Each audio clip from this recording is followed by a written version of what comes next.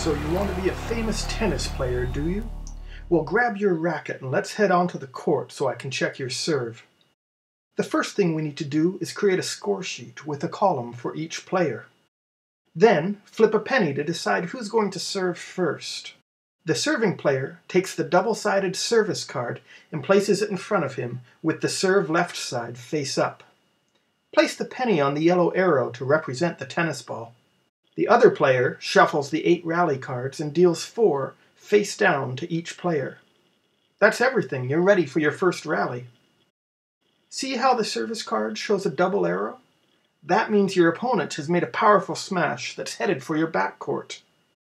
The rally cards in your hand show tennis balls in 2 of 5 possible locations.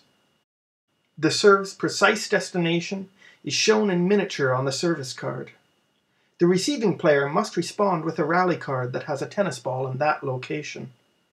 Every time you play a card, move the penny to the location that you're responding from.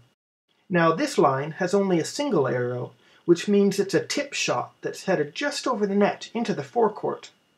Again, the precise destination is shown in miniature on your rally card. Take turns playing cards from your hand, rallying back and forth until one of you can no longer respond with an appropriate card. When a player can't return the ball, his opponent earns a point. Mark it in the appropriate column on the score sheet.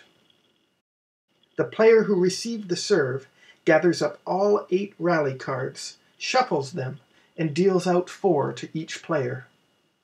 Meanwhile, the server flips the service card to show serve right and places the penny on the outbound arrow.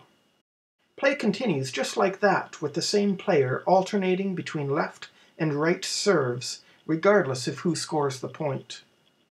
The game continues until one player has scored at least 4 points and is also 2 points ahead of his opponent.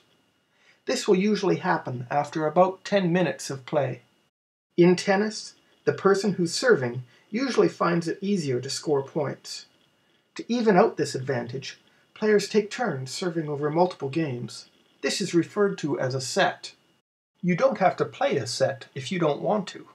If you do, however, we recommend declaring a winner as soon as someone has won 2 more games than his opponent. Professional tennis players will often play multiple sets against each other, which is called a match. That's where the saying, game, set, match comes from. Good game, champ, and thanks for joining me on the court for a quick lesson. You've got an impressive forehand. Put it to good use and you'll be famous in no time.